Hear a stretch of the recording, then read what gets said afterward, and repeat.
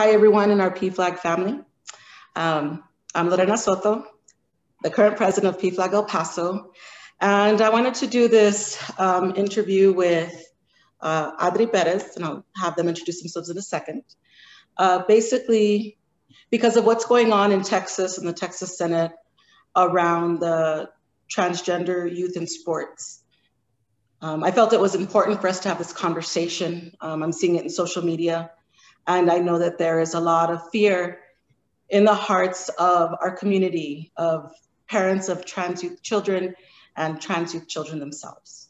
So I'm gonna let Adri introduce themselves, and then I'll go ahead and ask some questions so we're better informed. Hi, everybody. My name is Adri Perez. I am a transgender Texan and a lifelong El Pasoan and fronterizo. I am 28 years old and have been transitioning for 7 of those years, basically, and have been out as transgender for over a decade. And I also professionally work for the ACLU of Texas as a policy and advocacy strategist. So basically, it's my job to know everything that's happening in the Texas legislature, and I am available for any and all questions and hopefully to ease any panic or fears that you might have. Awesome. Thank you. Thank you for being here and for taking time out of your day. I really appreciate it. So I think the first thing I want to ask you, just to get a better idea of you, is to ask you, when was it that you realized that you were transgender? You know, I spent the last week really thinking about my own story and when it was that I knew, hearing all these parents talk, hearing all of the children talk, hearing about the legislation that they're trying to pass. I knew that I was trans when I was 4 years old, and I knew it every moment that gender ever came into question after that, right? Every moment where you saw like the girls and the boys like pick. I knew that I was transgender and that I didn't necessarily fit into any box. I'm non-binary. I use they, them pronouns. And that's, you know, that's harder to explain to people. And so I don't go to into the Texas legislature saying that I'm non-binary and I knew my whole life, but I did in a lot of ways. Yeah. So I was 4 years old, and I said this to a representative also on the floor of the House in the committee, and because she was sharing a story and she was like, you know, when I came out as bisexual, they told me that it was a phase. Would you say that it was a phase? And then I looked at my watch because I'm just sarcastic like that. And I was like, if it was a phase, it's a pretty long phase for a quarter of a century. Yeah. No, and you know, and that's why, you know, I think it's important for people to understand that. I think especially parents sometimes, a lot of times, transgender people and, you know, queer people in different spaces in their coming out, people need to understand, just because we start to tell you doesn't mean that's the first time we knew, right? I think that's important. Sometimes I do hear parents talk about same thing. What if it's a phase, right? What if it's just a phase you're going through? And I think it's important to know, just because somebody finally found the voice to express who they are doesn't mean they just figured it out. Absolutely. When I came out as transgender, I think it was a time, and I want to share this as well. It was a time where doctors were making you say that you were firmly a man. So I had to go into a doctor's office and say, I am a man and I never want to have kids in order to be able to start a medical transition. And that is incredibly limiting. Now I have a doctor that is willing to work with me if I ever want to have children, right? So things have changed and things have progressed. But if I say that if I were to identify any point in my life that was a phase, it was that one, and it wasn't even because of me, right? It was because of the system that I was forced to work within on my own gender discovery journey. But we're all on our own gender journeys, right? And they transform and they evolve and they grow and they change, and that is just a natural part of life. It doesn't mean that I am not trans, right? Because one day I feel more femme than masculine. One day I feel more masc than femme, or one day I just don't want to be in any box at all, and I just want to be Adri. Yeah, That's beautiful. And I think the more space we make as a society for people to be themselves, the more us as a society will benefit from who people naturally really are themselves, instead of trying to force them into one of those silly little boxes that we do. Absolutely. Another thing that I was thinking about this week that I want to add is I was really reflecting on what a difference it would have made if I had a parent or a family that supported me at age 4. And quite frankly, and I said this also, it would have saved me a lot of pain and confusion to just have an adult in my life that was willing to listen. So one, being PFLAG and everything that you and I have done, and the parents and the families that oftentimes support me as well, right, as an El Pasoan who was rejected by their family, like that is so important. And it was just beautiful to watch parents all the whole week I was there in Austin share their stories and their love and their support for their kids. Yeah, no, that is what I love about this PFLAG space. You know, my mom also isn't the most supportive, but it's okay because I got about 6 completely supportive parents in PFLAG. So it is nice to be there for each other as a community. So and it's important. Yeah. And so we're talking about this youth sports bill, right? What are some of the misconceptions that people have around trans kids and youth in sports? You know, I want to start by saying that this bill is a so-called solution to a problem that does not exist in Texas. We don't have a lot of transgender athletes in Texas, quite frankly, because our UIL policy is already one of the most restrictive in the country. And it designates that athletes are only allowed to participate in sports by the sex that is on their birth certificate. We know that we can amend birth certificates, right? But that is often a costly, timely procedure. And when you're talking about kids who are in middle school sports or in high school sports, right? The time that it takes to go through that process often takes longer than the time that they're in school. And so that's one thing, right? This bill is in search of a problem that does not exist. We already don't have a lot of transgender athletes in the state of Texas because we're already banning them from participating in sports. So that's one thing. Secondly, there's this misconception that in one of the cited examples from the Senate floor fight on Thursday was Selena Soul. So she is one of the people who is suing with Alliance Defending Freedom, which is a designated hate group by the Southern Poverty Law Center. So she is one of the people that is suing because she claims that she lost out on academic opportunities. She is in college with an academic scholarship. She did not lose out on opportunities. Transgender athletes are not coming in and taking academic scholarships from people. They are not causing harm to their peers in any way, shape, or form. So that's one of the misconceptions, right? That didn't happen. That is factually incorrect.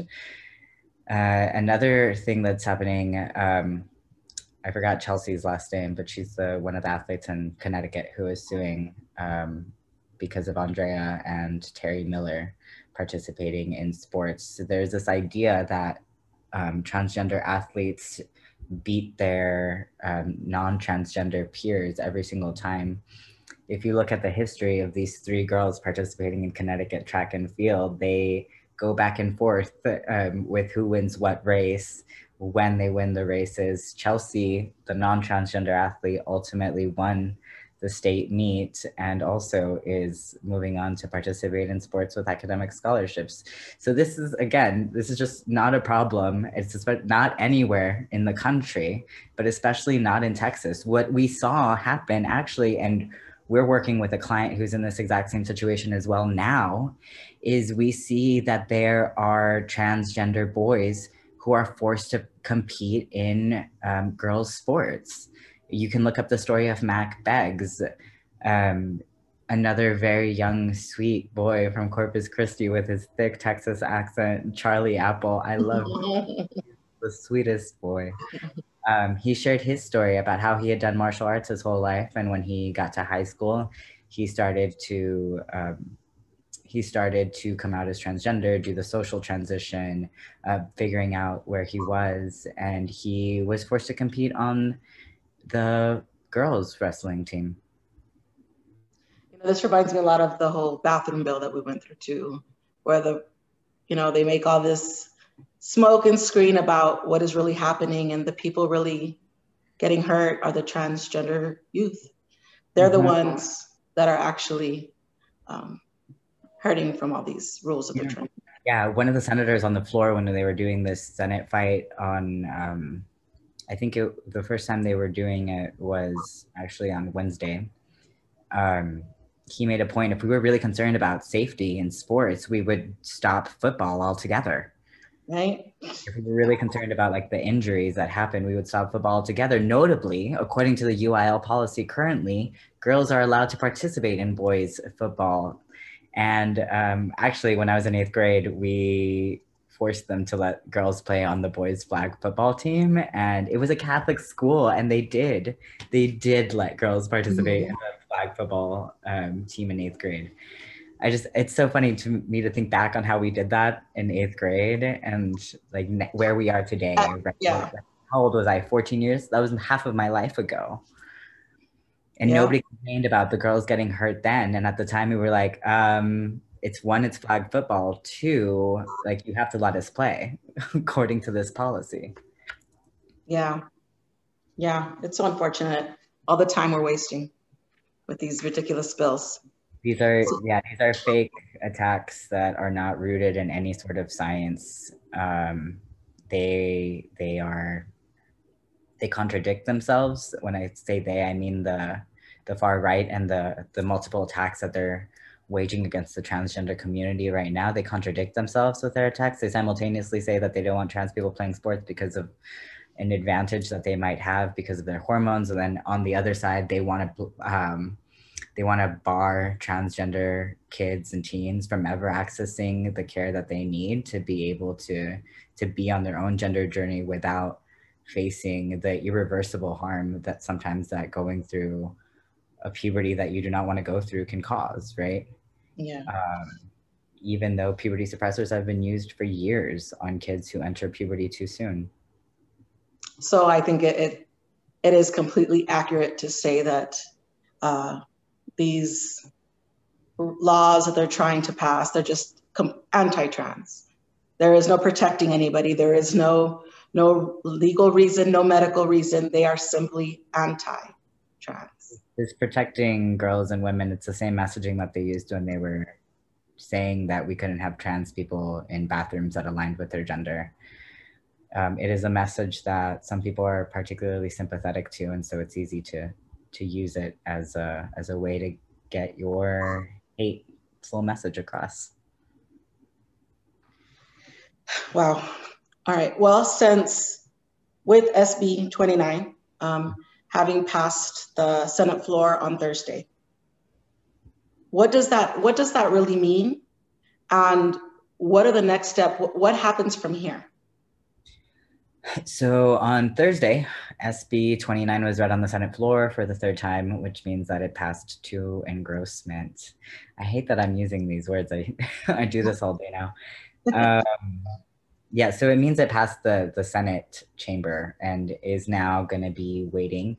Normally, what happens is once a bill passes a Senate committee, it goes to the Senate floor. And then from the Senate floor, once it passes there, it goes over to the House to be heard in the committee in the House over there. What happened in the case of SB 29 is that it has a companion bill. And so it already has the same identical bill on the House side in committee. And that bill is going to be heard next Tuesday at 8 in the morning, Central Standard Time. So 7 in the morning, El Paso time.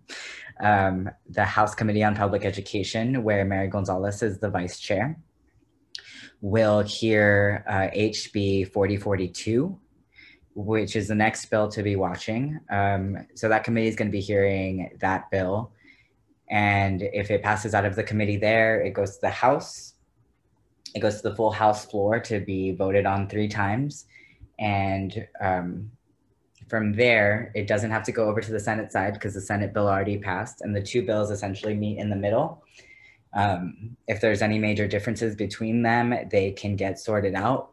And then they have to go back to, if there's major differences in the House bill, they have to go back actually. But right now they're identical. It's likely that they'll remain identical. And from there, they would probably just go to the governor's desk to be signed. And let me ask you, at this point. We're not there yet. Okay, we're not there yet. And even though this is very unlikely, would the governor have the power at that point to veto the bill if it was a different human being altogether? He would have the power to veto the bill, yes. Okay. So right now, it still needs to be heard in the House. So that's going to happen next week. It's going to happen next Tuesday. It still has to be heard in House committee. Committee first committee. And then to the floor. But if it passes out of the committee, they can hear the bill, they can hear the arguments, and they can choose to not vote on it. And it can stay in committee and it can die in committee. And this is the committee you said Mary Gonzalez is? Yes, she's on the committee. She's on the committee, okay. All right, and for those of you who don't know, Mary Gonzalez is from Ocasio. I'm sorry? Is that your rep in Socorro? No, not where I live. Oh. Not exactly where my address is, but yes. Yeah. So yeah, from here and an ally. And part of the community, but certainly like a trans ally, yeah. Yes, I'm sorry. Part of our community and an ally fighting for our rights up there and at our capital. Yeah. Thank goodness for her. And what are some other bills that we all need to be looking out for or be aware of? Some of the major bills that moved this week are the first one that was up on Monday, where Melody was there and testifying against it. She gave a beautiful testimony against it. That was SB 1646, which attempts to criminalize parents for child abuse if they support their child through gender affirming care. So that's a particularly horrendous bill. It hasn't passed out of the Senate committee. It was heard in Senate committee on Monday, but it hasn't been passed out of Senate State Affairs. That one also has a House companion bill. That House companion bill has also not been scheduled for a public hearing. So we can breathe easy. So that's good news. That's good. Okay, good. That's good news for now. The other bill that did move out of committee was HB 1399. That bill had a public hearing on Wednesday. The public hearing went until midnight. There was a lot of good testimony. There was a doctor who spoke for about 40 minutes at the end of it about the facts of gender affirming care for kids and teens and what that looks like, right, at every stage. That bill, normally what they do is they hear a bill one week and then they come back the next week to vote them out. That bill ended up being voted out the next day. So Thursday evening at 6 p.m., Public Health Committee met in secret and not live streamed. And though they had released the list of bills to members that they were going to vote on that day, HB 1399 was not on that list, and they added it on and voted it out. So that is HB 1399 is the one that is a ban on medical care effectively for anybody who provides gender affirming care. Any healthcare provider would be barred from providing gender affirming care. They would be barred from providing puberty blocking hormones. They would be barred from any surgeries that don't already happen, so completely unnecessary part of the bill. The only surgeries that sometimes happen on minors or people under the age of 18 are when trans boys are seeking to have a mastectomy. And again, none of this happens without parental consent. None of this happens without consulting a medical provider. And all of this is best practice medical care. If a cisgender boy started going through puberty and started developing breasts, he could easily go to a doctor and request to have a mastectomy and nobody would question it.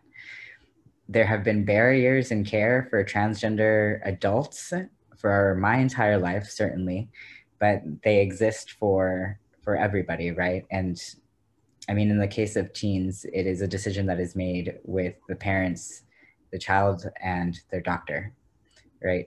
So this is a bill that would essentially ban that care, and it would also prohibit doctors from getting liability insurance if they provide that care. So this is essentially the government taking away the parental right to take care of your children, to provide the care that your children need.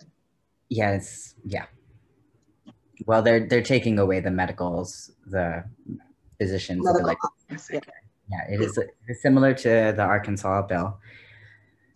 But I want to say that it just passed out of House committee. What we can do on that bill is we can stop it from ever reaching the House floor by placing a lot of pressure on Dade Phelan. He is the Speaker of the House. He is the one who has some control over whether or not bills go to the floor, as does Calendars Committee. And Joe Moody from El Paso is on the Calendars Committee, so we can also apply pressure there and make sure that he knows that we're watching and that we don't want this bill to move.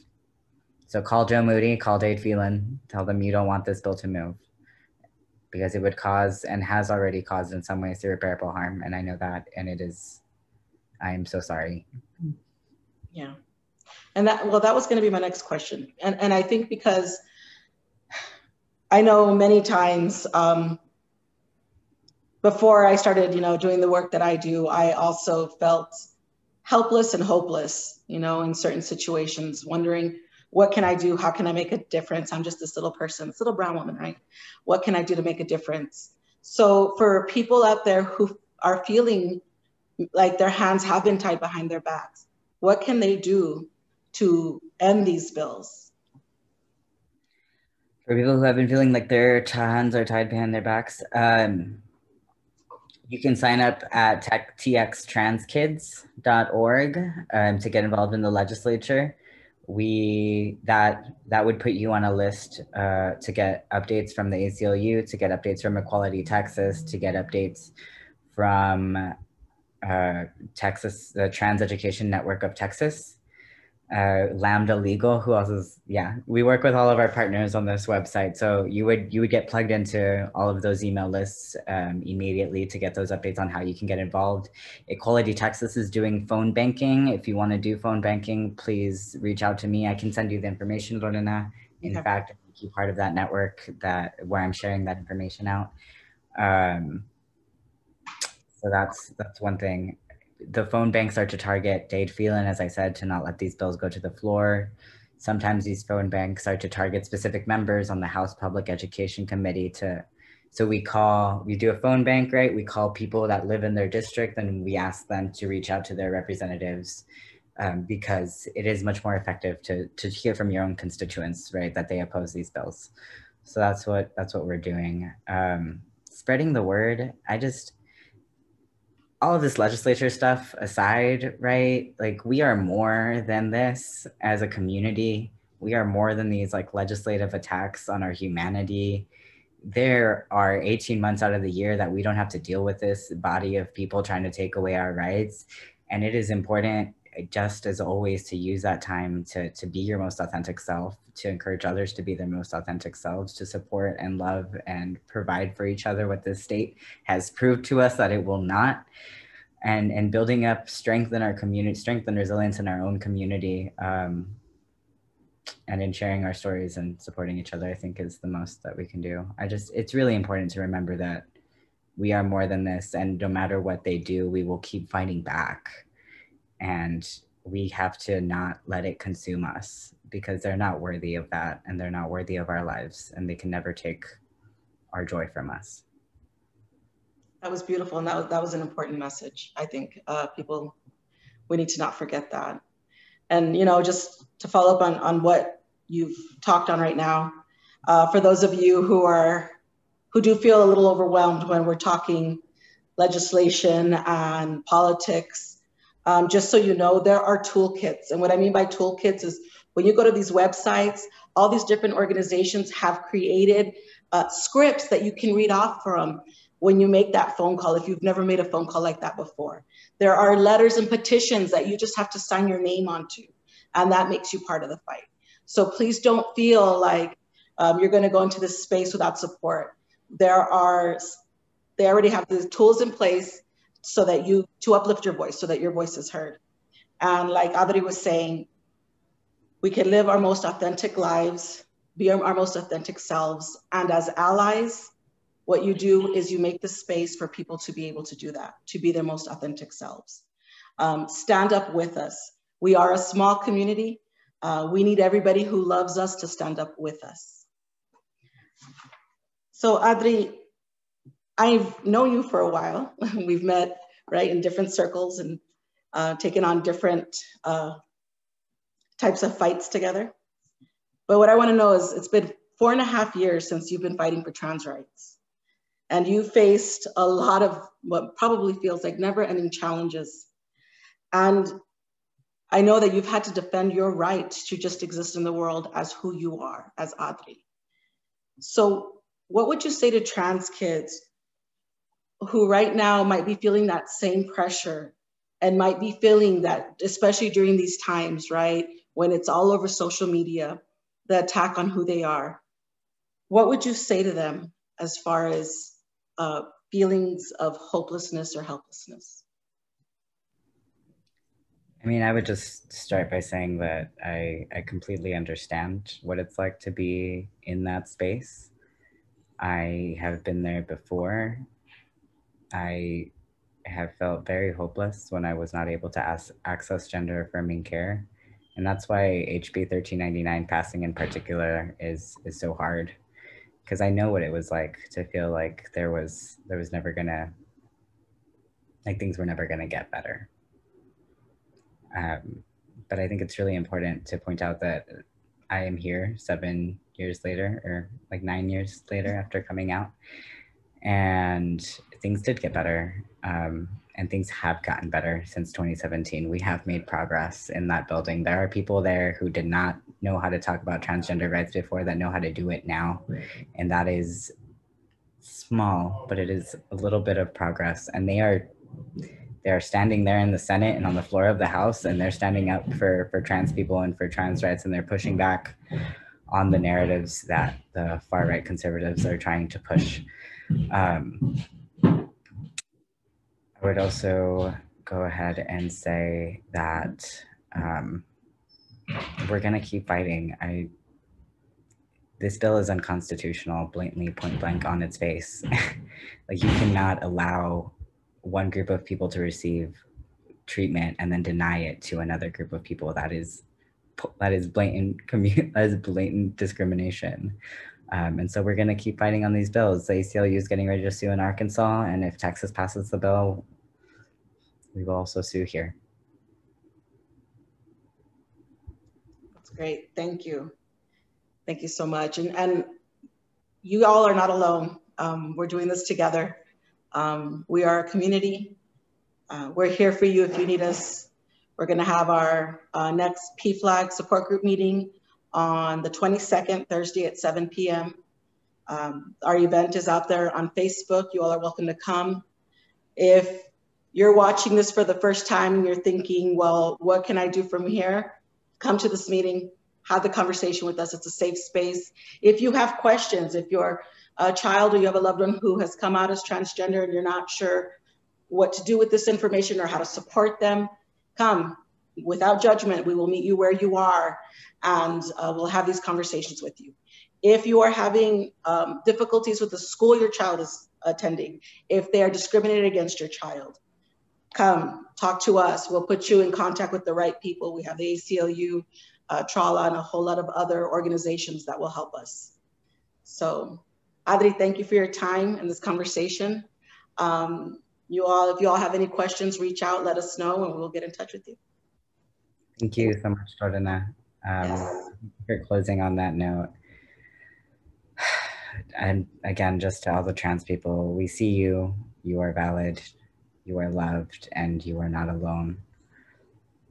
There are so many people who are so smart and so dedicated and committed to this work that are fighting against these bills right now, and I am honored to be among them. But I just think it's really important to know that there are people going full force trying to fight against these bills, and we're going to do our best to stop them. We need your help too, if you're willing to pitch in and be part of the fight. Yes. Everybody's help, definitely pitch in. Community and allies alike. Yeah. All right. Thank you.